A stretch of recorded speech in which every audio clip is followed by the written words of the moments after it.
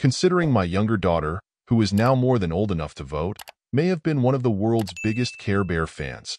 On top of them having been popular when I was younger, I know more about them than any adult should.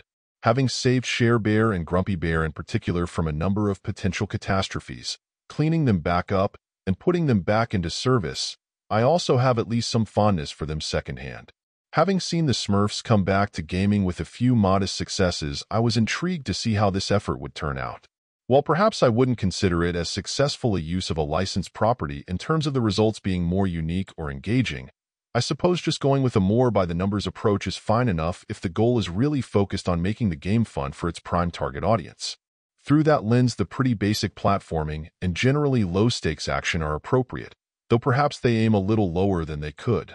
If you're playing together, parents or older siblings could certainly give younger players enough cover to feel like they're doing well, and if you're playing solo, the system that will have other bears show up to help is an appreciated enhancement.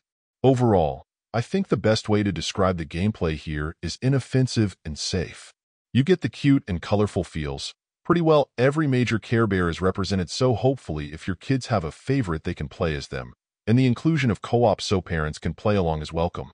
It's hardly amazing, but it does feel appropriate for its audience. Overall, my final score for the game ended up being a 6.5. And if you're interested in picking it up, it's currently available on the Switch eShop for $14.99. Thank you for taking the time to listen to this review.